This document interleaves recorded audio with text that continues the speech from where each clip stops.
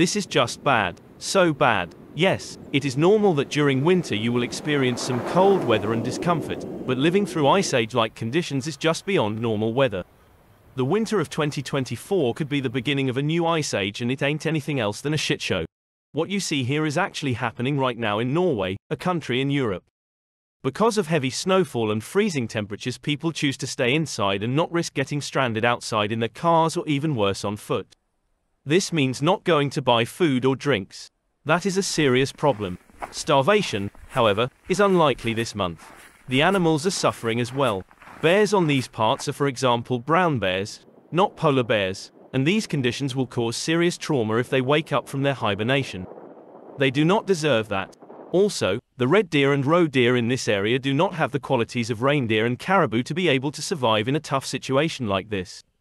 If you happen to come across this video and you also happen to live in, let's say, Florida, please send warm thoughts to folks who have to live through this freezing hell. Thank you. Now to our hero, Mr. Sandvan. This is not what I expected. Not what I've been told. I expected warm winters, not so much snow. And certainly not freezing temperatures like we've seen the last few, actually 2 months. Been quite cold. And I talked to locals and they say that last year on this island, which normally does not see a lot of snow and freezing temperatures, even then it was very cold. So it's a concern. What's going on? Not what I expected. Not what I've been told. Actually, quite the opposite. It is actually incorrect to say an ice age might again appear because technically we are still in one. Planet Earth has had many ice ages, but 5 were major ones.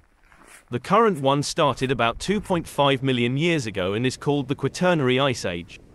The first stage of this absolute horror show is called the Glacial Period. That is the really cold and scary period, and it ended only 11,000 years ago. Think about that. The second stage is the interglacial one. That is where we are now. This is the warmer and happy period when ice sheets get smaller. But they will certainly get big again. Really big, like covering Europe and North America like in the not-so-distant past.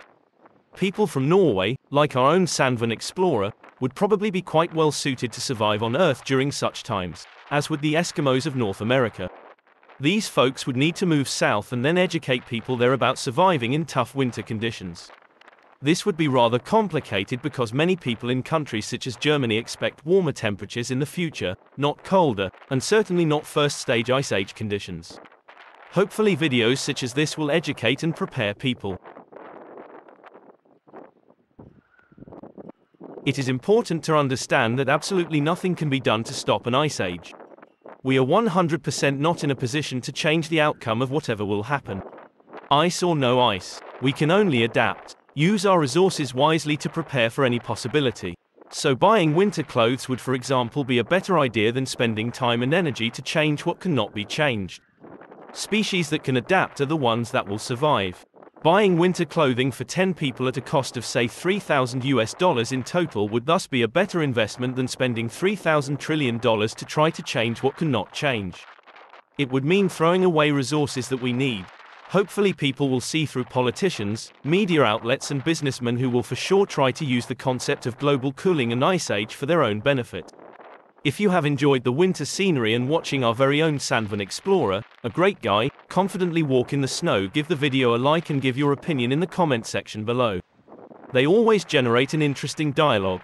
Hopefully the video was informative. It was shot on Hitra Island, a beautiful island near the city of Trondheim, Norway. I don't ever slow up, no I don't take shit. I got no love for the fakeness. If you wanna play tough and wanna hate this, I'll always show up. I don't ever slow